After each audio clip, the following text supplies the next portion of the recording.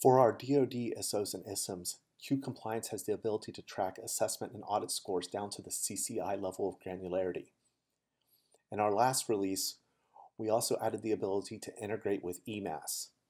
Therefore, if you're using eMASS as your program of record, you're able to keep it up to date with Qcompliance and keep Qcompliance up to date with what you have in eMASS. We have the ability to import and export POAMs. So we can generate a new POAM report simply by clicking on the button.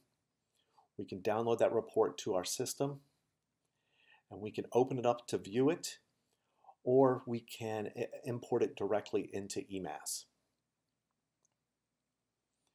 We can also import the results from eMASS back into Qcompliance using our upload tool from eMASS to Qcompliance.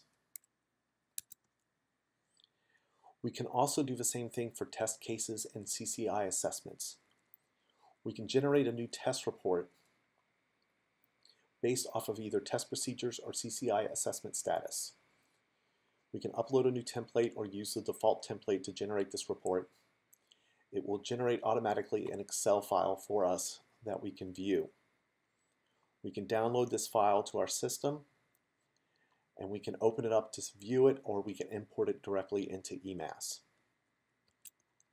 We can also upload the results back from eMASS back into Qcompliance, either the test procedures or the CCI assessments.